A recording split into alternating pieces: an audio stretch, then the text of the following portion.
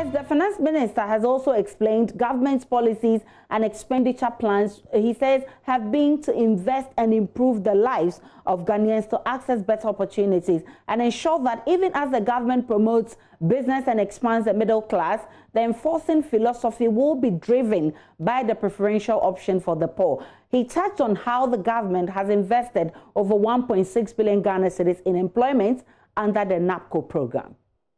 We therefore set out to invest significant resources in the lives of the Ghanaian people by increasing expenditures in education, agriculture, industry, and all of our human capital. Mr. Speaker, in acknowledging that education is the primary driver for upward social and economic mobility, we rolled out a raft of policy measures to improve the opportunities of our people. We invested $3.2 billion to implement free SHS, resulting in over 1.2 million teenagers being in secondary school now, looking forward to better opportunities in life, the Akufo-Addo graduates. For their parents and families, this has translated into 2.2 billion in savings. That is money that the state has put back into the pockets of Ghanaians all across the country, and investments for the state for their future. We have also invested in excess of 1.6 billion in 100,000 jobless but educated young adults who had been ignored by the state and were in despair. Through the new NAPCO initiative, they have been engaged in various state and private institutions, with some of them securing permanent jobs in the process. That is money in the pockets of our youth. Mr. Speaker, from the onset, this government had determined that Ghana will be self-sufficient in food production through our Planting for Food and Jobs program, and would add value to what we produce as well. Create jobs along the value chain under the 1D1F program, which has currently over 70 factories in production, with many more under various stages of construction. So far, we've invested over 1.85 billion in our agriculture sector, resulting in agriculture growth which averaged about 2% between 2014 and 2016 to an average of 5.2% over the past 3 years. That is putting food in abundance on the table of Ghanaians, reducing the cost of living, and putting money in the pocket of over 1.2 million farmers nationwide. And that was Ken Ofori-Atta, Finance Minister in Parliament. Now, Mr. Aveji, how does the minority intend to push for accountability from the Finance Minister, especially with the COVID-19 spending? Thank you very much once again. Before I answer that question, let me talk briefly about the National Unemployment Insurance Scheme.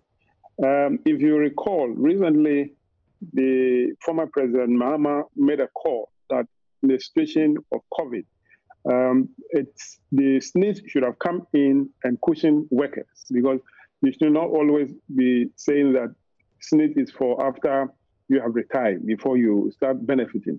So I think that this is a response by this government to that suggestion made by President Mahama. But the issue about this National Unemployment Insurance Scheme, we need to have clear understanding by the minister. What does he mean by that?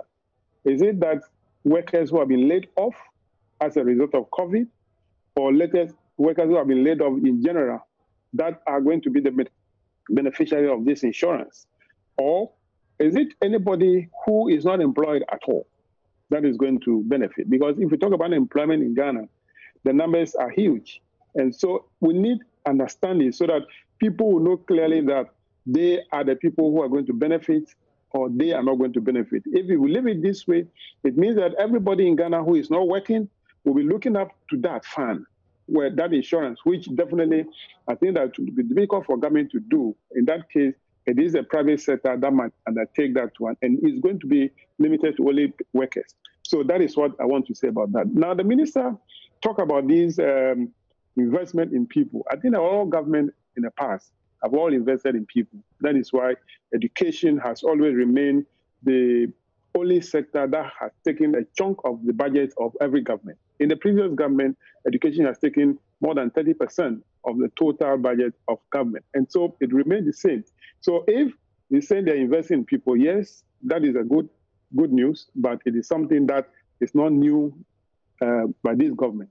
But one thing that struck me when the minister said that the graduates that are benefiting from these free SHS are now being called Akufo-Addo graduates. It's surprising. This is what some people have been saying, that why is the money coming from the Akufo-Addo's pockets, or is the taxpayers' money? Those children who are benefiting from these free SHS, their parents pay taxes. So they are their parents' graduate, not Akufo-Addo's graduate. That thing should be stopped. We don't want that, because the money is not personal money of the president. It is the people's of Ghana's money. And for that matter, calling these children Akufo-Addo's graduate is something that I don't think is the best thing to do. But at least it was the President Akufo-Addo who initiated the free SHS. Initiated and paid by whose money? You and I. You pay tax, I pay tax. It's our money that is being used to take care of these children. So why do we call it iShares graduates or Averages graduates? Simply because you happen to be the president at the time that this initiative is taking place. So you will be debating this document when? Next week?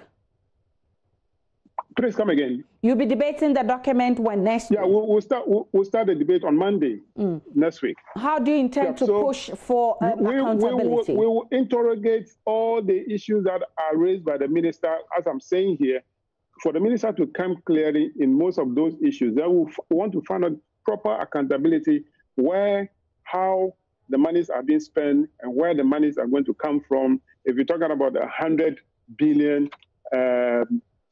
fund, how you're going to raise those money, we need to find out, so that clearly the people of Ghana will know that this budget is something that, because look, this government is a government that promised and never deliver.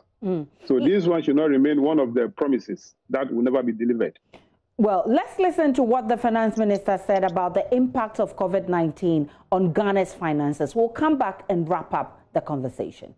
Mr. Speaker, just as the Ghanaian economy was beginning to consolidate its recent gains for growth and jobs, the COVID-19 outbreak hit the country, leading to the initial severe movement of restrictions. Although the restrictions are gradually being eased, the pandemic continues to pose significant challenges to the Ghanaian economy.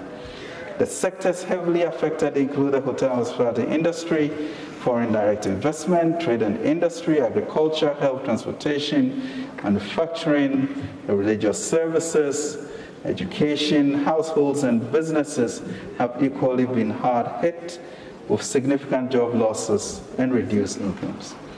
Mr. Speaker, COVID-19 has led to disruptions in corporate and general business confidence, with threats to projected revenues, profitability, liquidity growth. So far, 19 of the 28 state-owned enterprises are projecting losses up to 1.6 billion for 2020.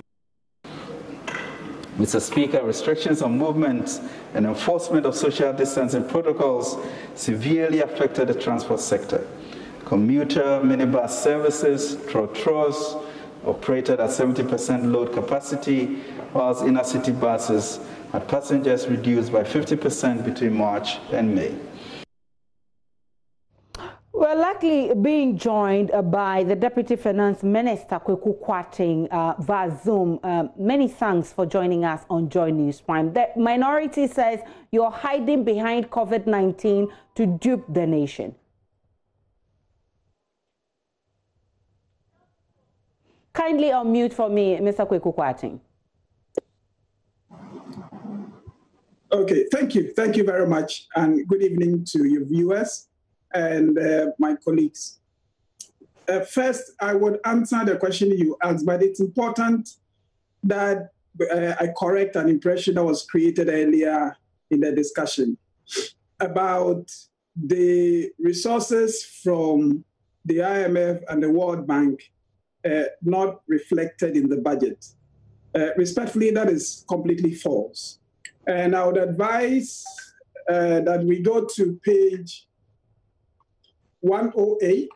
You see Appendix 3A, Summary of Central Government Operations 2020.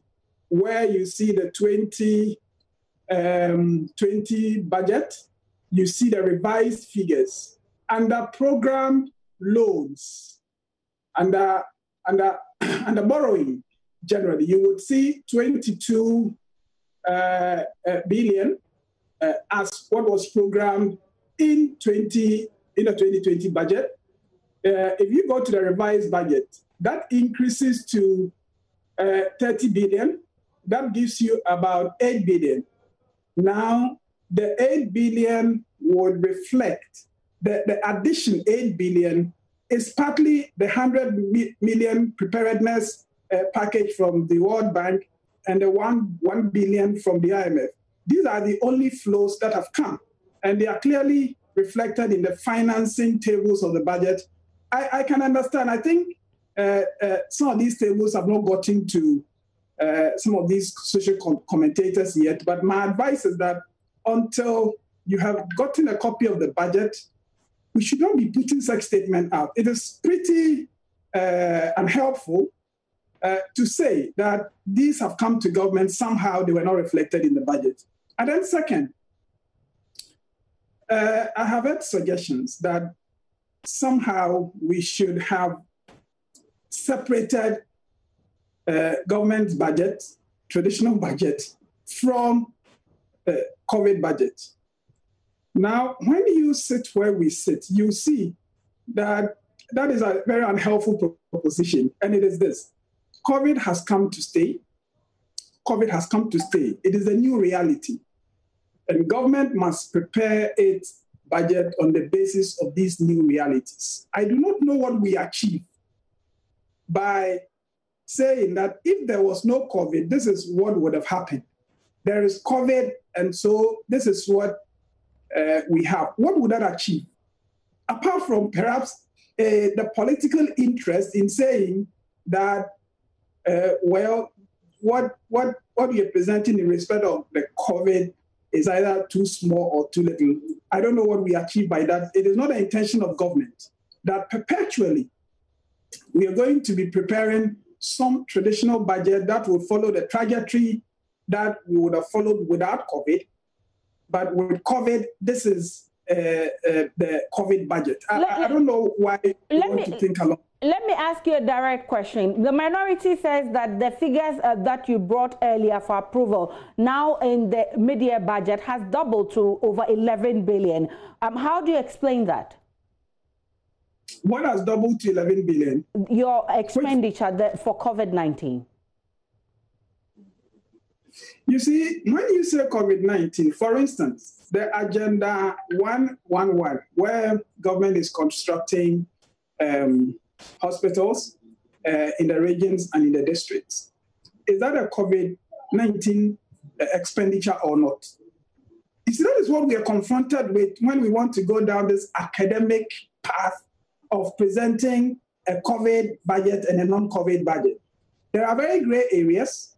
If anybody says the figures have doubled, I want to see which specific figures they're referring to. We came to Parliament today to seek authorization for an additional expenditure of 11.9 billion. We have explained clearly in the budget. If you get a copy of the budget, we have explained clearly where the expenditures are coming from. What we hope would be done is look at these figures, and where people disagree with the content of the expenditures, let them provide alternative perspectives. We are happy to learn if people put across constructive criticisms, but to just say the money is too much, and it just doesn't help in any way, but it is particularly unhelpful when we begin to make statements that are not true, because many of these things have been clearly explained in the budget. If we haven't read the budget yet, please, let's take our time, read the budget before we go around public commentary and say things that are not true. Mr. Aveji, let me pick your quick reaction before we wrap up this conversation. Kindly unmute for me, Mr. Aveji. Mr. Aveji, kindly unmute for me. You're still mute. I'm clear now. Yes, I can be heard now. Loud and clear. Thank you very much. Good evening and welcome to the discussion. Basically, the issue that Aisha is talking about doubling of figures is actually looking at what you came to Parliament to request when you were making requests to take money from the stabilization fund or from the contingency fund. The budget that you put out earlier on is what she is referring to as being doubled. But basically, what you are asking for now as a supplementary budget is 11.9 billion, as you rightly quoted. And we also made reference to the same figure, that you are making additional expenditure of 11 billion. Our concern is that your revenue is dropping for over 20%, from about 68 billion to 53.7 billion. And yet your expenditure is increasing to 97.7 billion, about 14% increase. The issue clearly is that, yes, we know COVID-19, it's something that we did not expect, but what effort are you making to ensure that you revamp the revenue? Okay, let him answer that question. Let him answer that question for me briefly. We're running out of time. We need to wrap up. Mr. Kweku, just answer that direct question for me so we can wrap up. My brief response to him is this, that as a result of COVID, government revenue has suffered. But also as a result of COVID, government has come under some expenditure pressures. You want to evacuate your nationals from outside, you want to provide relief, you want to do all those things that have been done so far to help us as a country deal with this pandemic. What do we say? That because revenues are underperforming, we will not incur these expenditures? Of course we will. Now, if you look at globally, the global figures that the IMF have put out, as a result of this situation in almost every country, the deficit projected for 2020 globally, the average is 13.9. So, Ghana is doing 24. So the point I'm making is that this situation that your revenues are underperforming, so somehow those spent on COVID, yes, it's not feasible. It is not happening in any country. Nobody says all right, that. So this conversation will be continued on PM Express. My point I'm raising is, Mr. Aveji, we're running out of time, but this conversation will certainly continue on PM Express with George Riafe at 9 p.m. So stay on the Joynews channel. I'm grateful, gentlemen, that you joined us. Dr. Lord Mensah is economist with University of Ghana. James Kluge Aveji is Deputy Minority Leader, and Deputy Finance Minister Kweku Kwarteng also joined. I'm grateful for your time.